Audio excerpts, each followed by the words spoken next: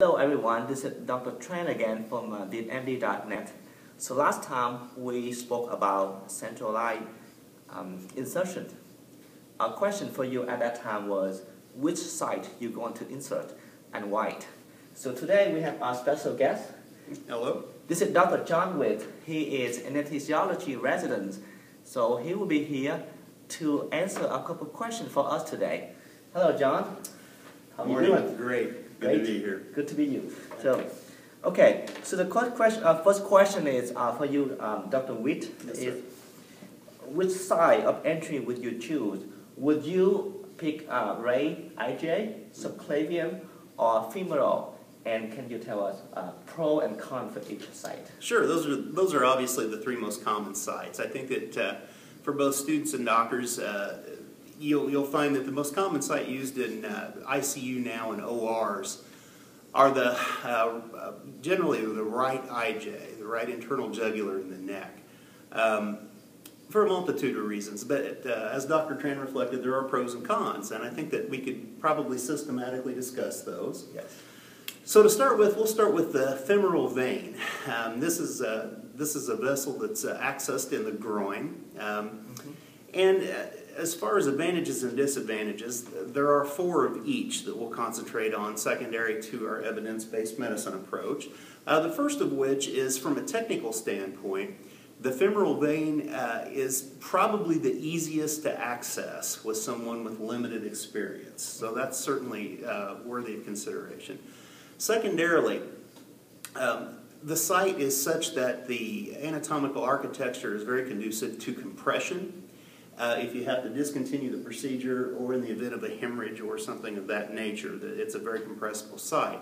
Tertiarily, there's no risk of pneumothorax or hemothorax in that area, which can't be said for the other two sites. That's very true. I don't believe we have any lung down there, right? No, but we do have a hip. Okay. So, sure. And finally, visualization under ultrasound of that vessel is usually not a problem. In certain cases, surprisingly, people with advanced vasculopathy, it can present a problem, but if it presents a problem in that location, the other two locations will probably be excluded. Okay. As far as advantages, disadvantages, there are also four that we need to consider. Because of the proximity, certainly to the femoral artery, there is always a possibility of puncture and or even cannulation of the femoral artery, which is something that we certainly want to avoid in central venous line placement. There's also, it's been shown to be a higher instance of thrombosis at that location. Also, related to such, there's a higher incidence of infection, certainly versus the subclavicular site. The final thing to keep in mind is just by the very nature of the location, it does limit patient mobility slightly, especially with heavier patients. There's also a risk of, with movement, actually occluding the lumen of the catheter. So those are the four pros and cons with regard to femoral. Moving on into the internal jugular, which, as I've mentioned before, is the most common site that you'll see introduction. The two advocates for this approach are that one, the internal jugular vein is usually very easily visualized under ultrasonography. Should mention that currently in the United States, standard of practice does involve the use of ultrasound with all central line insertions. Yes. Okay, secondarily, as we mentioned with the femoral, because of the anatomic location, it lends itself well to compressibility if direct pressure needs to be applied for hemostasis. As far as things speaking against this location, there's a risk of carotid puncture, certainly. Definitely. The bane of all residents. You certainly need to locate the carotid artery and steer clear of that under ultrasound. Yep. Secondarily, it poses some risk of hemo and pneumothorax at this location, although not quite as much as the subclavian. And finally, the rate of infection at the IJ is slightly enhanced above the subclavian side also. So as we're speaking about the subclavian, we'll move directly into a discussion of that, pros and cons. Okay. As far as advantages to the subclavian site, It's got the lowest rate of infection of the other two sites combined. It also has the lowest rate of catheter-associated thrombosis. As far as cons, these are considerable. It does present the highest rate of hemo and pneumothorax, or pulmonological complication. Which it makes sense, right? Yes. Because the lung just right behind the subclavian. Absolutely. And also because it's directly under the clavicle, it's also the hardest site to visualize with ultrasonography as far as to visualize the vessel, one. Two, because of the rigid nature of the anatomy in that area, it's also the most difficult to compress. Yes. So, thank you very much for telling us pros and cons. Yes. So, regarding the method and result of the randomized control trial, when they compare the femoral versus subclavian catheterization, so how would you comment on that study? What are the key findings in this study when Yes. you compare between femoral and subclavian? Right, and referring back to Mayer et al., which is the study that we're utilizing for this discussion, there were three findings that are significant.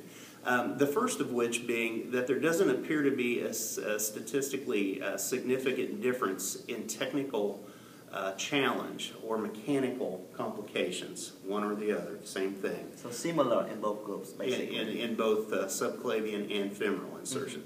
Where there's a divergence is it's been shown both with thrombotic events and catheter-related infections that the subclavian site is superior to the femoral site, which is to say there are less of both. Okay. So for the subclavian, lower infection, lower rate. Absolutely. And also lower rate of thrombosis. Yes. Okay. So those are the key things. So which factors you think that have been associated with increased risk of mechanical complication from those insertions? Yes, and overwhelmingly it's been shown that operator inexperience is the single most important factor. When choosing these sites, you have to be cognizant of your own level of proficiency and experience. So there's a bifurcation. There are two ways to look at this. One, patient-centric, focused motivators, and operator experience or comfort. As far as patient-centric motivators, the first of which you would consider is the morphology or the habitus of the patient. For example, if you're to consider a femoral line insertion, but your patient was morbidly obese, as you might imagine, because of the distribution of the adipose tissue, that would be challenging in a couple different ways. First, to access the vessel. Secondarily, to effectively apply compression if need be. So probably not there. Another example is someone that is respiratorily compromised.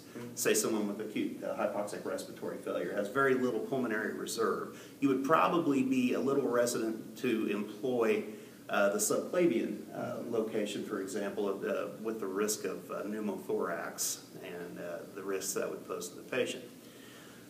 So those are some factors.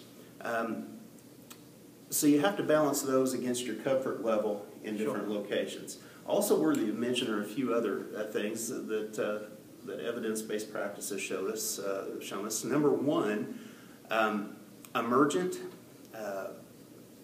administrations or introductions have a much lower rate of success. That makes a lot of sense. You don't have enough time to get yourself organized, get everything lined out, and to have backup. Also, another thing that's been shown are the same situation with night procedures. Yeah. Because you have mainly residents, people with less experience, and backup conducting the procedures. Finally, and in my opinion probably most important, is to remember the 3 strikes you're out rule. After 3 tries, it is best to do one of 2 things. If you haven't been successful after your 3rd try, you certainly hand it off to another practitioner, maybe one that's more experienced, or you discontinue the procedure because the literature shows us that after 3 attempts with unsuccess, the odds go way down for a good patient outcome. Good. So as Dr. Witt just mentioned, so those are the factors that associated with increased risk of mechanical complications. So the question for you now, is there anything that you can do to prevent mechanical complication? And then we come back with Dr. Witt again, and he give us some tip on how to prevent mechanical complication. Okay?